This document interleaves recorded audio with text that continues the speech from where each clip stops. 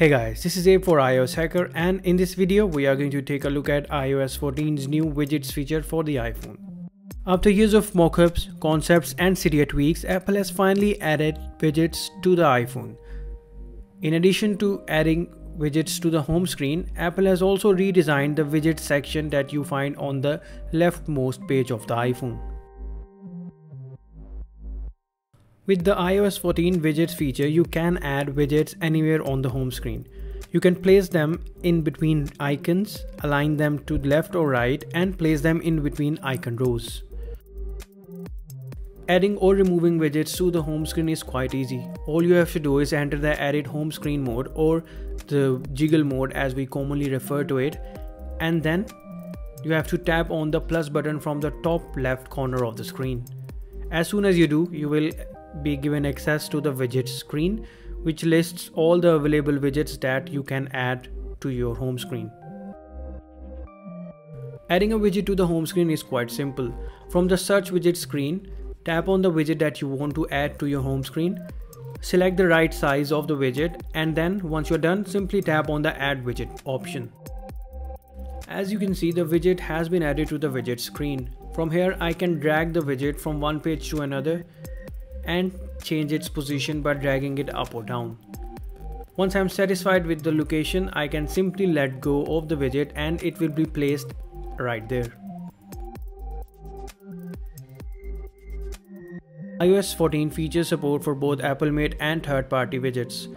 Even though you don't see many third-party widgets right now, once iOS 14 is available in the fall, many app developers will release their own widgets.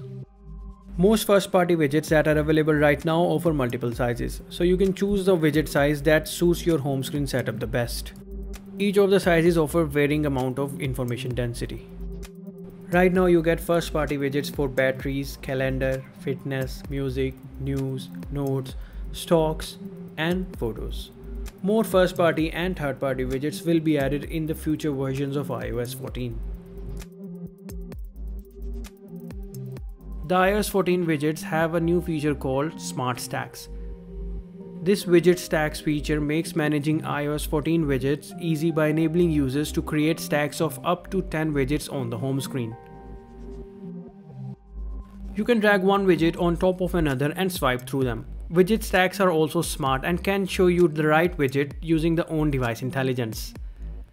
These widgets are shown based on time, location, and activity. So in the morning you might see an Apple News widget on top of the stack, while at night you might see the activity data for that day. All of the widgets that are available on iOS 14 widgets features support the dark mode.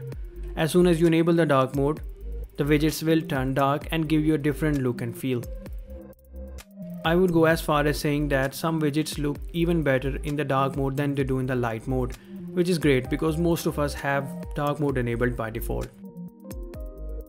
Many widgets also offer customizations. For example, with weather widget, you can enter the edit mode and change the location for which the weather report is shown. Removing widgets from the home screen is also quite simple. In order to remove a widget, simply tap and hold on it and then tap on the remove widget button. Finally, confirm by tapping on the remove button. As soon as you remove a widget, icons will automatically take its place. So there you go folks, this was our look at iOS 14 widgets feature. If you like this video, don't forget to hit the like button and subscribe to our channel for more iOS 14 videos. We will see you in our next video.